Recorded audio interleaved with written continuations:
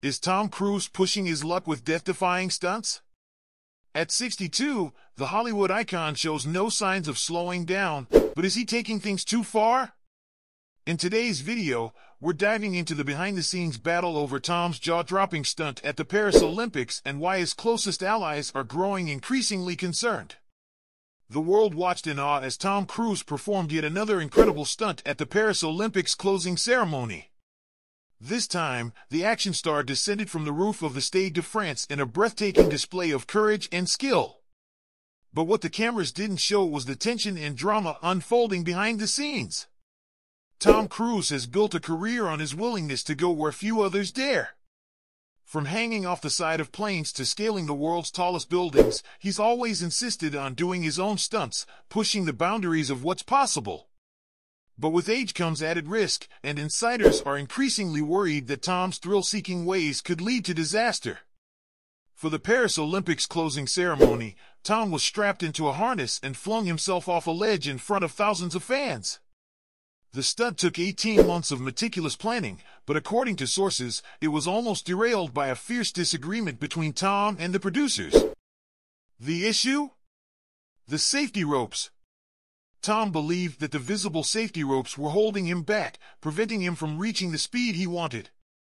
He was adamant that the stunt needed to be more realistic, more dangerous. But his team, understandably, had other concerns. They knew that one miscalculation could have tragic consequences. Tom's history of dangerous stunts isn't without its close calls. In 2017, he broke his ankle during a failed building jump while filming Mission: Impossible 6. And yet, despite these risks, he remains undeterred. As one insider put it, Tom knows the risks involved and he doesn't care. He truly believes he is larger than life. The stunt went off without a hitch, but the concern among Tom's inner circle is growing. They're worried that his relentless pursuit of bigger, bolder stunts will eventually catch up with him. After the jump, Tom was seen greeting fans, even sharing a viral moment where a woman tried to kiss him on the cheek, seemingly unfazed by the dangers he had just faced. Following the stunt, Tom was handed the 5-ringed Olympic flag by gymnast Simone Biles and the mayor of Los Angeles, which he then loaded onto a waiting motorcycle. In true Tom Cruise fashion, he didn't just ride out of the stadium, he stood up on the vehicle, driving out like a scene straight out of a movie. As the handover ceremony transitioned to Los Angeles, the celebrations continued with live performances from California natives Red Hot Chili Peppers, Billie Eilish, and Snoop Dogg.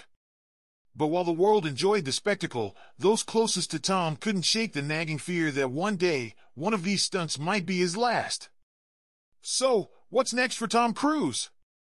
Will he finally heed the warnings of his inner circle, or will his passion for pushing the limits continue to drive him to new heights? Only time will tell. That's a wrap for today's video. If you enjoyed this deep dive, give us a thumbs up and let us know your thoughts in the comments below. For more exclusive updates on Hollywood's biggest stars, subscribe to AU News.